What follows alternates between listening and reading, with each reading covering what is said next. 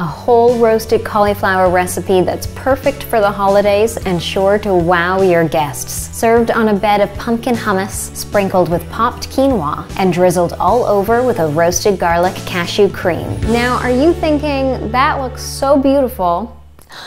That must be complicated to make. Well, this is tasty, thrifty, timely, folks. Let me break it down for you. The whole roasted cauliflower takes 45 minutes to cook. The pumpkin hummus is ready in 10 minutes and can be made ahead of time. Popped quinoa, why take 15 minutes to cook quinoa when you can pop it in 1 minute? And the roasted garlic cashew cream takes 5 minutes to blend. It can be prepared ahead of time, but there is some prep work involved. It's tasty, it's totally worth it, but we all have busy lives, and our 3-minute lemon tahini dressing would work just as well. Preheat your oven to 400 degrees Fahrenheit. Prepare your cauliflower by slicing away the leaves and trimming the stem. Careful to not trim away too much of the stem so your cauliflower won't fall apart. If you have a roasting pan, put the cauliflower on the rack and fill the pan with some water. If you don't have a roasting pan, put the cauliflower on a baking sheet and put a casserole dish with water on a lower rack. The steam created by the evaporating water will help the cauliflower cook more quickly and evenly. Add 2 tablespoons olive oil, half a teaspoon salt, and a 1/4 teaspoon black pepper to a small dish and baste the cauliflower with half of this seasoned oil. Roast for 35 minutes, check the cauliflower,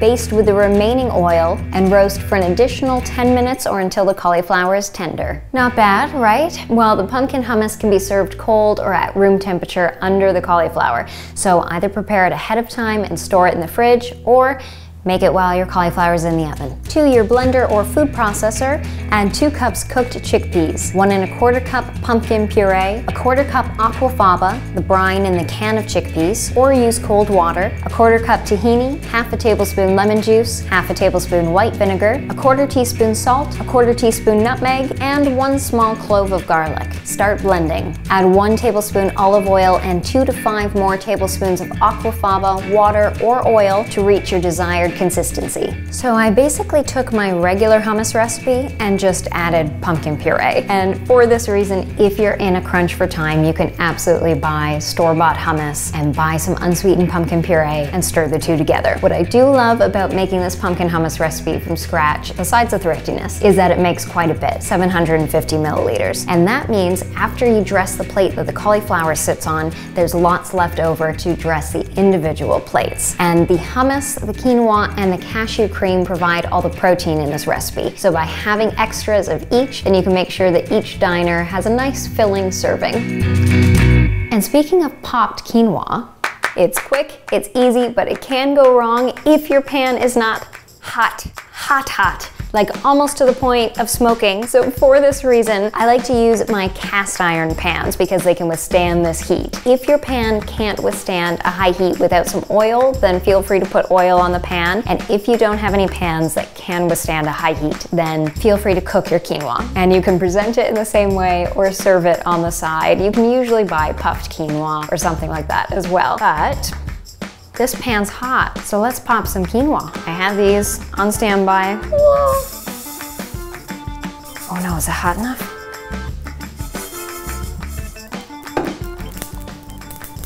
Poppin', poppin'. Can you hear the poppin'? It still smells okay. Doesn't smell like it's burning. Wow, that was like smoking and it still wasn't hot enough. Popping quinoa is so easy. Popping quinoa is quick, it's easy, but there's a little bit of a dance with the heat. And my pan was like smoking and it still wasn't quite hot enough. This first batch I did is pretty good, but it's still a little crunchy. There's some unpopped quinoa in with the popped quinoa. My pan is smoking, my quinoa's popping, my boobies are jiggling. Maybe cut that part out. To summarize, the keys to popping quinoa: your pan needs to be hot, very hot, smoking hot, so that the quinoa pops immediately. As soon as the quinoa pops, max 1 minute, get it off the heat, pour it into another bowl. That way it doesn't burn. Only pop a small amount at a time, even less than a 1/4 cup. That way the seeds have room to move around, they get heated evenly, and they won't burn. And shake the pan. Keep them moving, that way they don't burn. Last but not least, wear some oven mitts.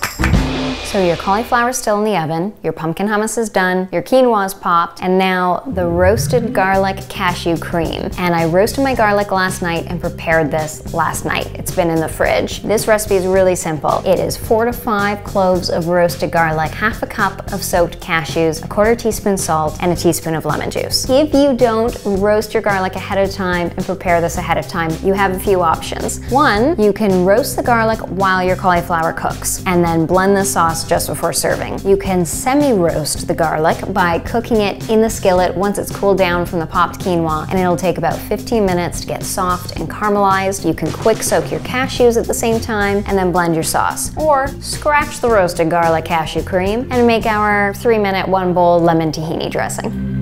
And now the finishing touches.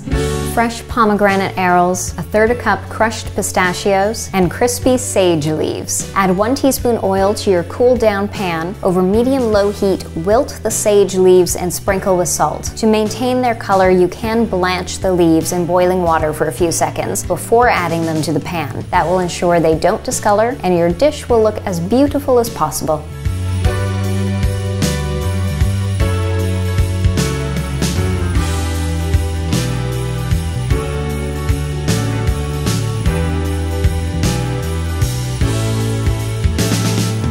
So this looks pretty beautiful, if I do say so myself, but you can probably tell that once you cut into the cauliflower, there is potential for this to look a little less pretty, and that's why I make extra of all the components so that you can dress the individual plates. And if you're loving the look of this and thinking, why do the whole roasted thing? Why not just roast cauliflower steaks?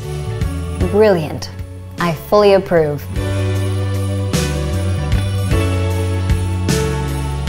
This whole roasted cauliflower recipe can serve 6 and costs us $15.36 to make. To prepare the cauliflower itself costs us about $5.30. Adding the pomegranate pistachios and sage leaves costs about $5.45. And the pumpkin hummus is $2.60, the popped quinoa 40 cents, and the roasted garlic cashew cream $1.60. And it just so happens that I am allergic to cauliflower. So Bryan's going to come in here and eat most of this whole roasted cauliflower. Somebody's got to do it. You also have to scooch down a lot because I'm much shorter than he is. So dig in. And what do you think? Should people click the link below for this recipe? They should. And they should also hit subscribe and the bell because they'll be notified for a new video next Sunday, which is...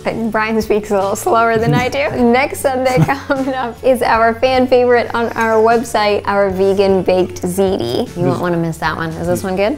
I took a huge bite. Have a happy holiday. And let us know if you make some whole roasted cauliflower. It smells good and looks good, but it'll make my tummy hurt. We don't want that. No.